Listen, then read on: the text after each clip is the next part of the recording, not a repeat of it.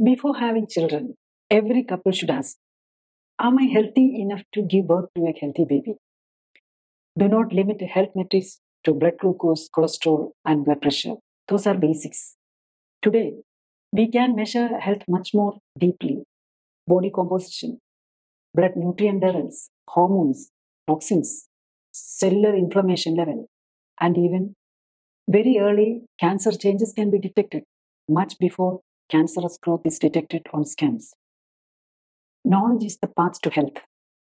After understanding your health status through modern diagnostic tests and preparation, only when you are confident of good health, you should plan for parenting the next generation.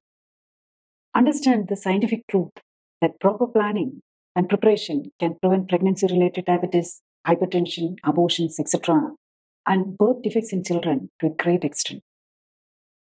Everyone must know that many childhood health problems begins with parental lifestyle related genetic and epigenetic changes. Only then we can create a healthy new generation. Remember, the key to child's future health lies in the genetic material inside the parent's cell. The greatest wealth we give to our children is our DNA and genetics.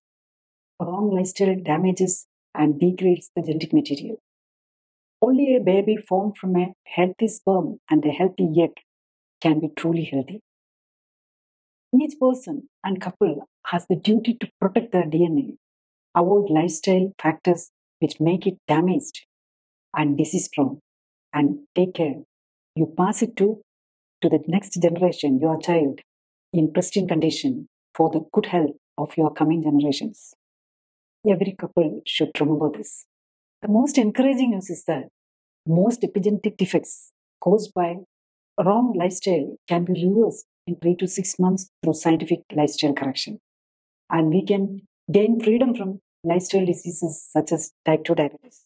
To know more, please click the video link. Do not forget to subscribe to the channel for more videos.